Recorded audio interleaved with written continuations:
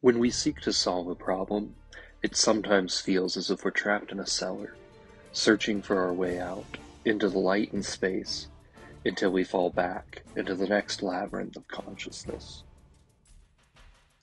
In his paintings, Pablo Diaz Carballo represented the house of the mind metaphor with which he later developed his conceptual work that expanded beyond his art studio.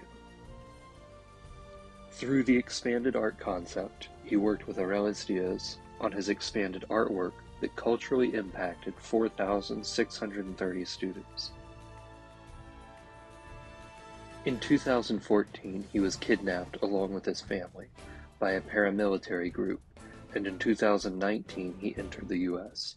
In 2020, he made 2 catalogs with paintings dedicated to flowers, their beauty and fragility like freedom. He currently hopes to find the necessary funds to continue his painting and his conceptual art laboratory for future exhibitions, conferences, and workshops for the community.